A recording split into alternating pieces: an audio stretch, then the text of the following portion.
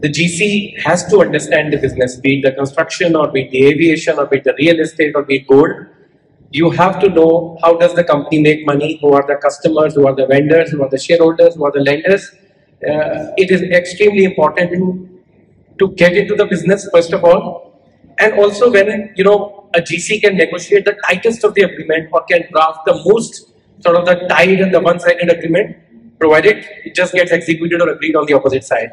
So I think a best agreement, if that's also a very important role for a GC, is the one which is fair, which is impartial, which takes care of both the sides, which is win-win-win, which is not win-lose-lose-win.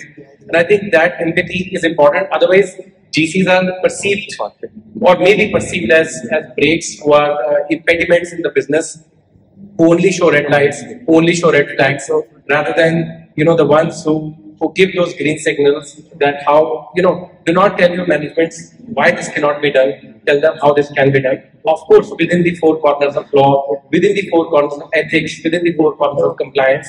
So that's what I think the General Counsel is all about. So with that, I thank my panel.